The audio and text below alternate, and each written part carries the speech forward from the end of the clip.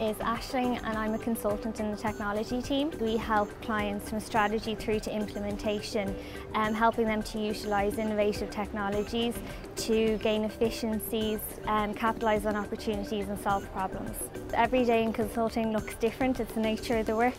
So you could start your morning in the office researching a new client, then you could be out on client site facilitating an information gathering workshop or requirements gathering workshop, and then in the afternoon you could be back in the office working on a client deliverable. On a daily basis I would use communication, networking and global acumen the most. The ability to be flexible in terms of your style, because you're out with different clients all the time, with different cultures and environments, you need to be able to adapt accordingly. The hardest part of my working day would probably be the variety in terms of being on a different client site, which makes it hard sometimes to plan your life around that. But what we're really good at in PwC is making sure that our project team are aware of our commitments outside work, so we always have a good work-life balance. My main productivity tip would be time management.